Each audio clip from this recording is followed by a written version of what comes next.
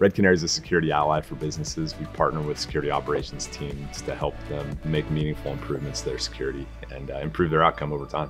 When you get into AWS as a developer, as an engineer, it's kind of like this amazing world where you can do anything you want. The security controls and capabilities are all baked in, but without kind of the understanding of what the difference is between using maybe on-premise or even private cloud implementation to moving into that public cloud environment can be difficult to navigate at times. One benefit of going to the cloud is it forces you to understand those best practices and those things that everybody's been saying you should do on-premise anyway. That's kind of the big thing that we went through, is understanding we could kind of get away with this back then.